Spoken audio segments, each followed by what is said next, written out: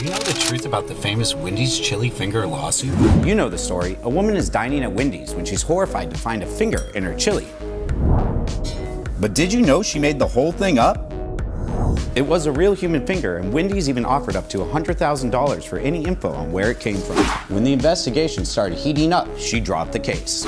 But the damage had already been done. Wendy's reportedly lost $21 million. As for the finger, her husband got it from a coworker who recently severed it. She dropped it in her chili, hoping for a payday.